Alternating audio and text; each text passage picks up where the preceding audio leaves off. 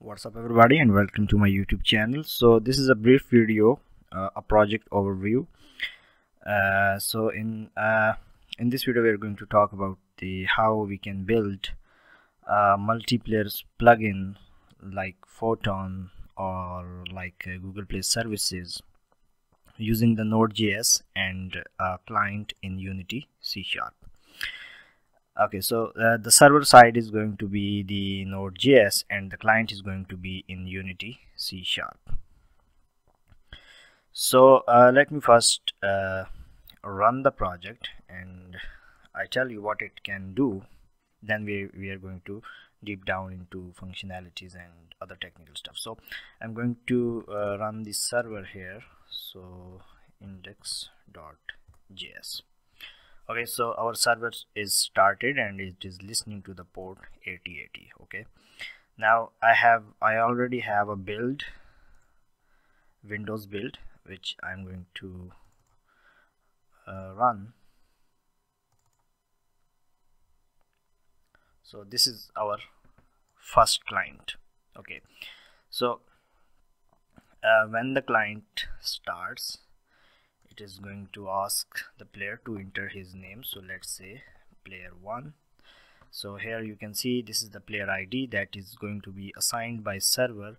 This is the player name, this is the room ID, the room the player has joined, because the room has the player has not joined any room, so it is 0, and this is the master client. So basically master client is, if we have 4 players in the room, one of them will be a master client, because there are some game specific things that need to be done on the master client. Okay, but if you have any idea about multiplayer, you should know this. Okay, so let's join the lobby. Okay, so now we are inside the lobby. Now you can see that the ID is 1 and this ID is assigned by server. So when we clicked on the join lobby, the client sent a message to server that this is a new player and he wants to join. So what the server did, server assigned an ID and stored that player in the database, because we don't have a database right now, so this is just going to store it in a map. Okay, and the server assigned a new ID and sent back the response to client that you have an ID of 1. Okay, now you can see that the room ID is 0 because we have not joined any room, and master client status is pending. So if it is the first player to join a room, then he will be the master client. Okay, if it is the second, third or fourth, then the master client status will be false. So I'm going to click on the join random room, and you will see here the server will do some processing. So when I click join random room, so the client is just going to send a message to the server that the player 1 wants to join a room.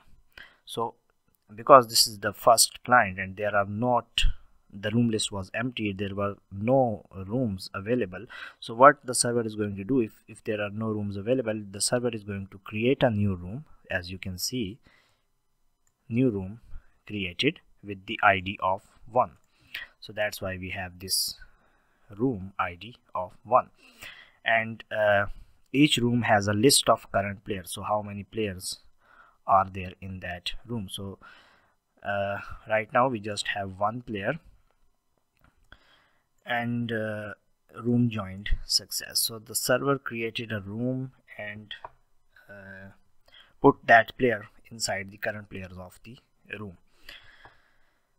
Okay, and the master client status is true.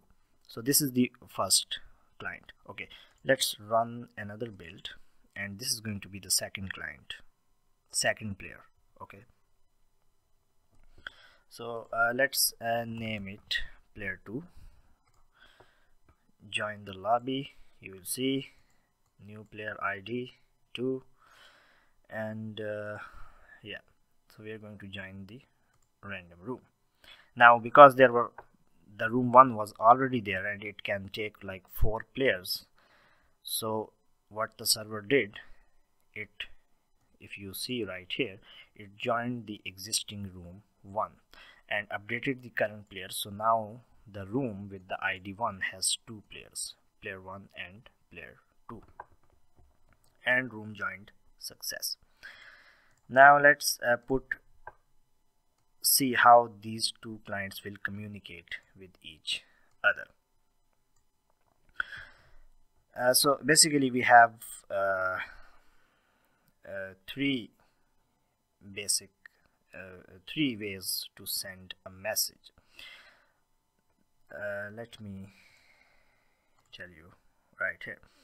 So as you can see that the first one is send message to all. So what is going to happen, one of the client can send a message to the server, and the client will send the information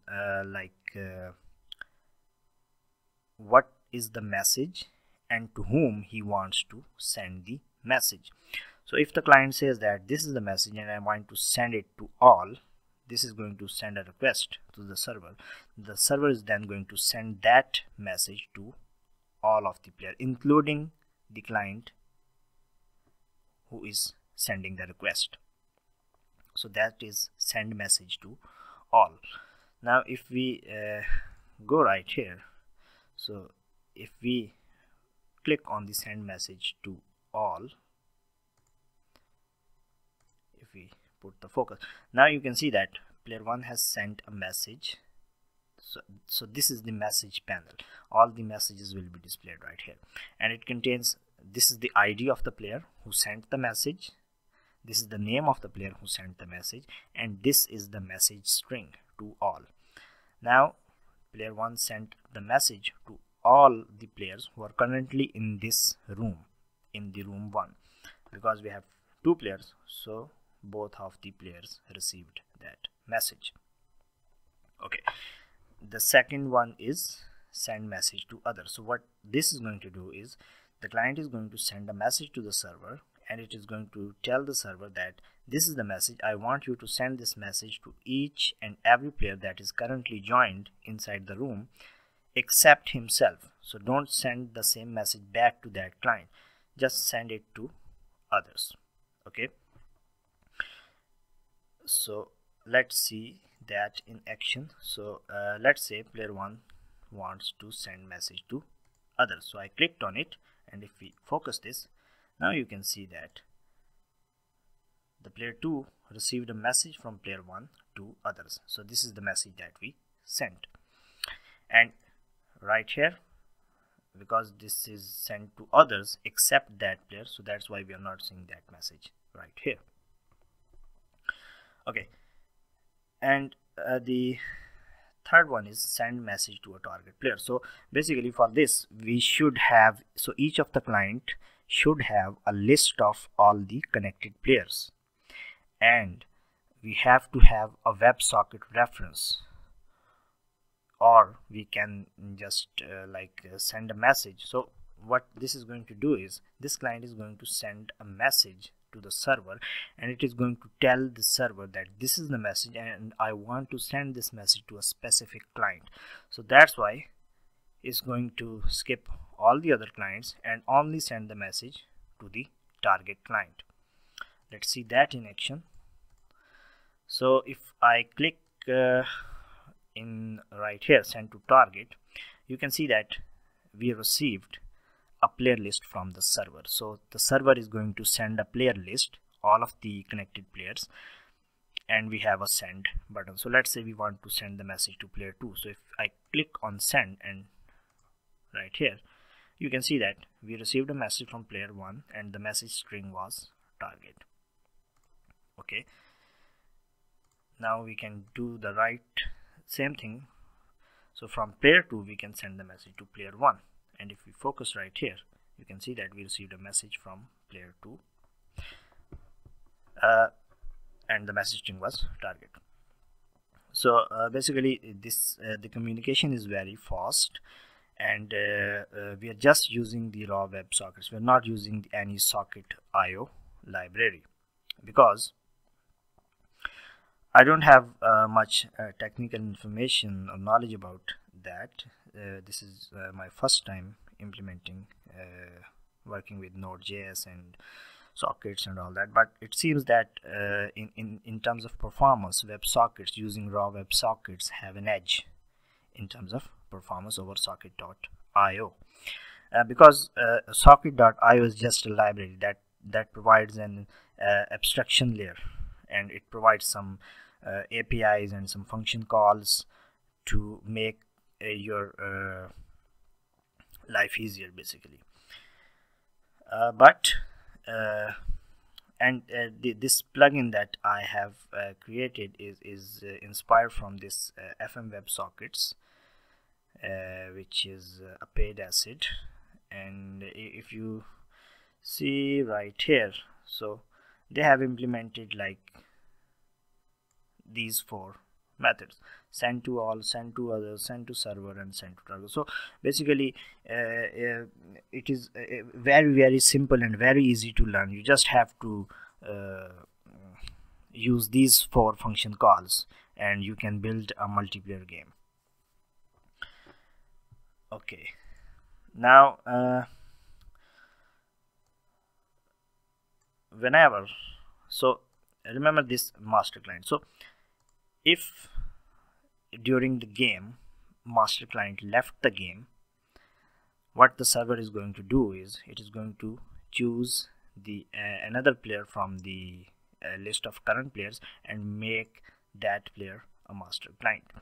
Okay, so if you see right here, if we exit the master client, you will see that player 1 with the ID of room 1 left.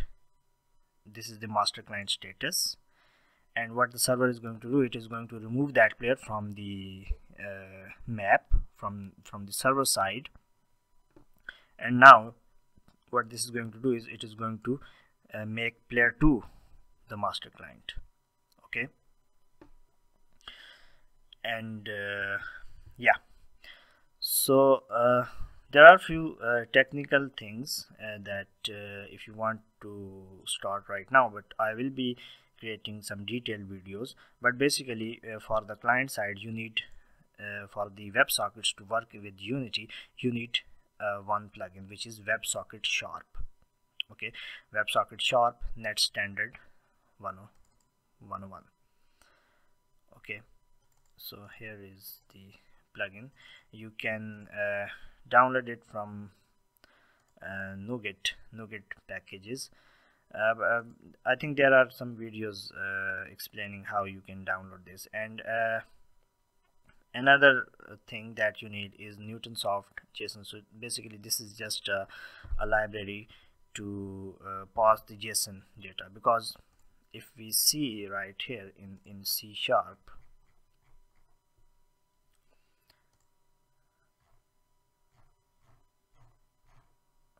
so here is how we are sending the data. So basically whenever the client sends any message to the server, it creates a new object like that, and the object has 2 properties: action, so what this message is about, so that we can handle it properly on the server side.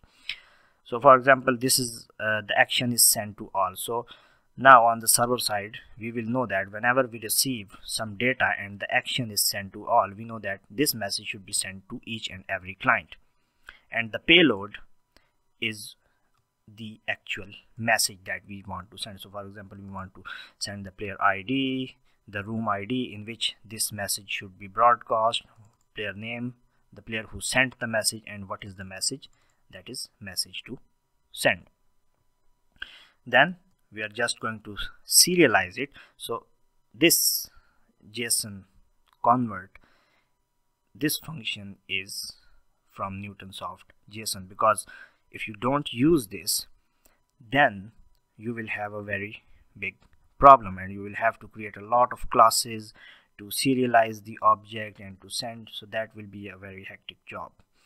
So we just convert it into the serialize, and we are going to send that to the server.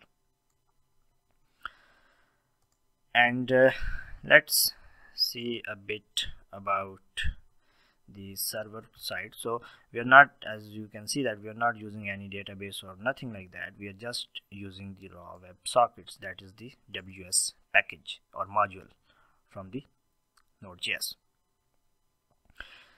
And I will be creating detailed videos, and hope you like this video, and I will see you in the next video.